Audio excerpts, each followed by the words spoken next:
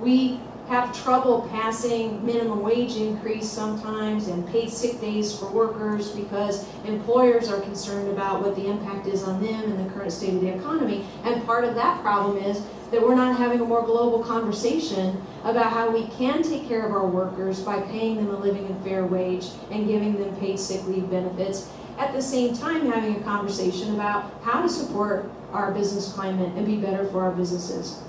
We could tomorrow in this state close a corporate tax loophole that currently exists that allows some of our largest corporations to not pay 1 penny in state income taxes because they have tricky accountants that set themselves up as a company that exists in other states, and so they pay taxes in a state like Delaware where it's cheaper and avoid paying any taxes here at all.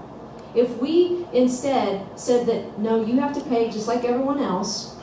and we took that money and absorbed it into a small business reserve fund and set it aside as money specifically to give tax credits to small business owners who we know are the backbone of the economy and creating so many of our businesses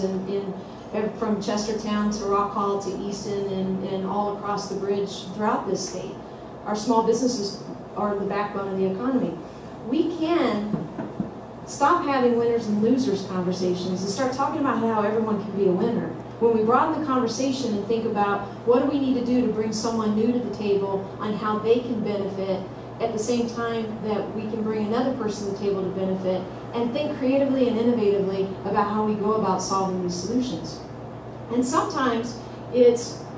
being creative about how to leverage resources from other places.